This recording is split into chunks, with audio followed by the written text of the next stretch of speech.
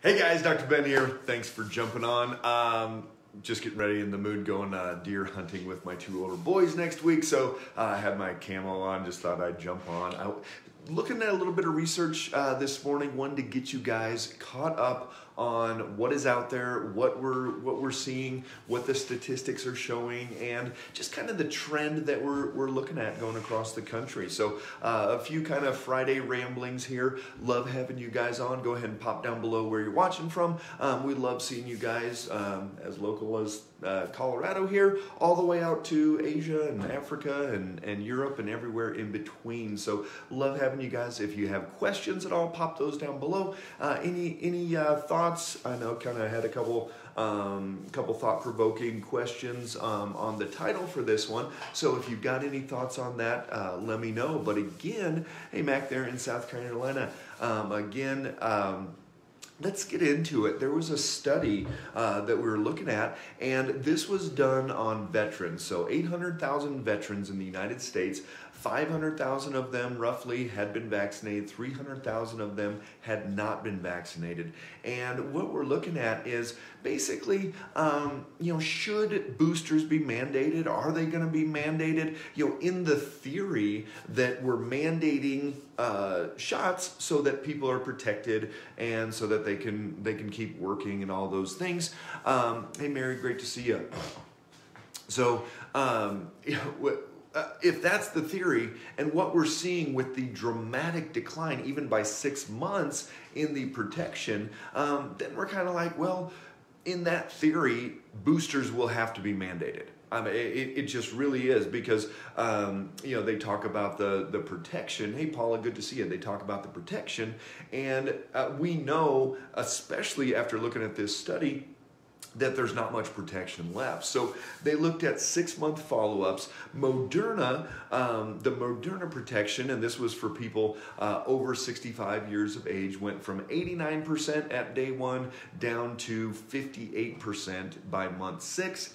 Pfizer went from 87% down to 45%, and Johnson & Johnson went from 86% to almost nothing, 13%. I mean, you've got a better chance if you've licked counters all your life and don't wash your hands. You've got a better chance of protecting yourself than 6 months with that J&J. And that's why even on the booster side, they've said anybody that's had the Johnson & Johnson, they need to get that booster even at 4 months, not at the 6 months like they're recommending for everybody else. So what we know is at 6 months, the protection drops dramatically. And so what that means is that, and we've got some veterans on here, I'm sure. And so this study, we look at a lot of veterans, but that veterans, mostly guys, and a lot of these are older in the VA system. So they were looking at 800,000 males in the VA system over 65, and there was a dramatic decline in protection.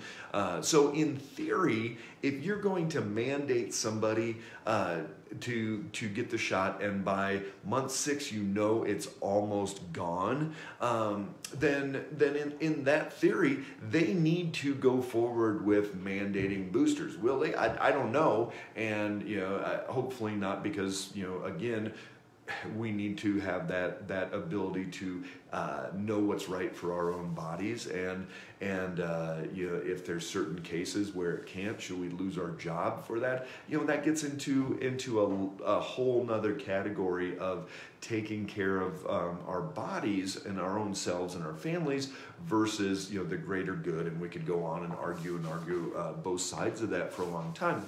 But what they saw what was interesting with this study was that what they did see was that there was a decreased chance in death for people that were vaccinated versus unvaccinated. So they call them breakthrough infections. So somebody had their shot, they had a breakthrough infection, and people with Moderna was 76% less likely to die, 70% less likely with Pfizer, and 52% with Johnson & Johnson. So interesting, in this study with veterans, they were less likely to die with COVID, even if they got that COVID infection, and even at 6 months when their protection dropped dramatically. So why is that? Not sure. Is there still some protection against the extreme case? I don't know how that works, but in theory, that's what we're seeing. So now they're recommending boosters for Johnson & Johnson even at month 4, because it's basically gone. That protection is gone by month 6. So will it be mandated? Should it be mandated? Hey Michelle, good to see you. More breakthroughs with the shot than without. I don't know true stats on that. It's very hard to tell. Hard to tell which research we're getting is actually the true research, and which is coming from different perspectives. So this was a study, VA system. So here's the deal. If it was just straight up, we need to have everybody as much protection as possible. We know that by 6 months, it's dramatically less. At 45% like Pfizer, you might as well be taking vitamin D, get your vitamin D up close to 60 to 80 every day, and you're gonna have that much protection. So there's a lot of other things that are working. So we know it crashes, we know it goes down very, very quickly. So in theory, they're going to need to mandate the booster. What's that going to look like? How will that work? I don't know, but I wouldn't be surprised if that does come down the pike here sooner than later.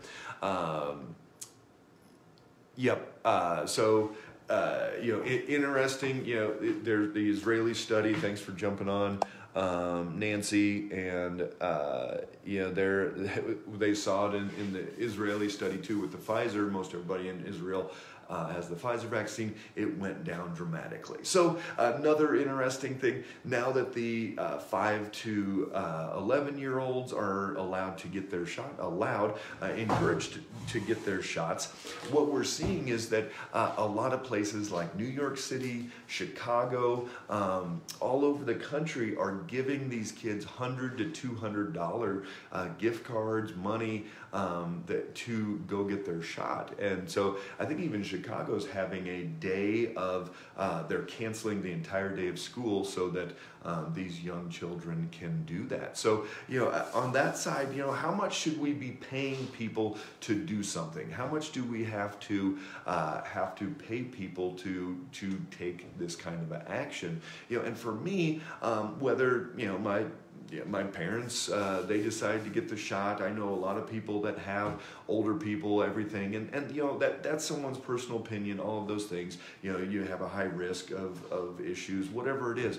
But when we're talking about kids that have basically zero risk, unless they're under cancer treatment or have diabetes, something like that, pretty interesting that they're paying these kids and their families to go through that. So I don't know where that's going to end up either. It was just an interesting story I saw this morning that they're paying $100 to $200 for these kids to get through there. Hey Mary, thanks for the kind words.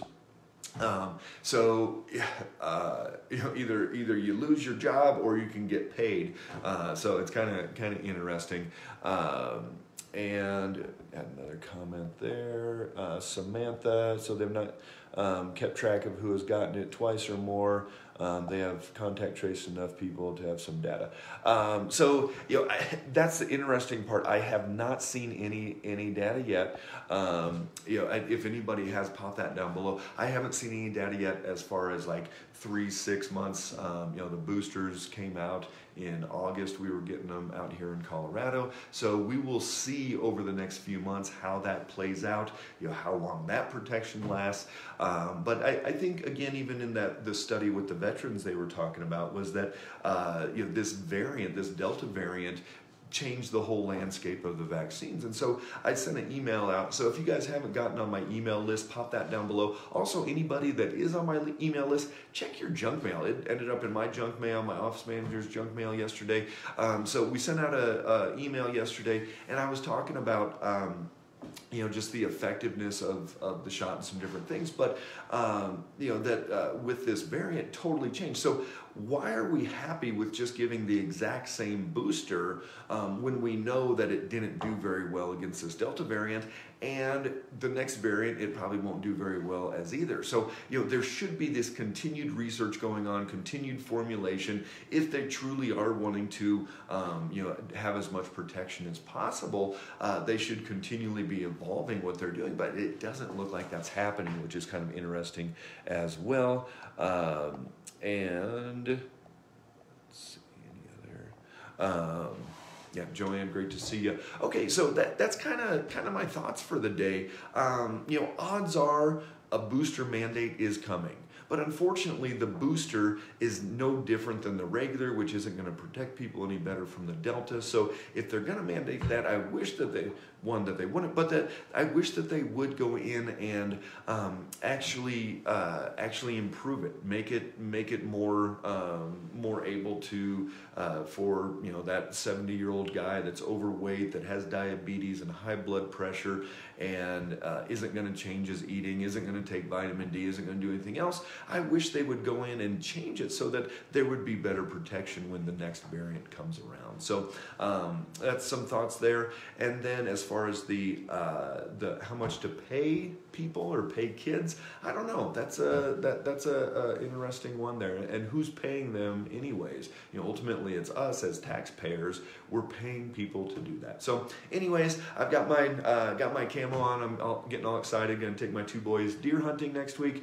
So just excited to get out. I'm going to go do a hike today. So you guys enjoy yourselves. Amanda, can you recommend ways of detoxing the body or those who get the shot? So the thing that I can say, Amanda, on blood work that we've seen with follow-ups with patients is that it's very inflammatory, not necessarily a toxin to detox, but you've got to get that inflammation down. That's one of the big things that we have seen follow-up blood work. So really keep working on your inflammation, keep that down, and no matter what you're doing, it's gonna give you a lot more protection no matter which way you go with things. So you guys stay strong out there. Good to see you, and have a great weekend.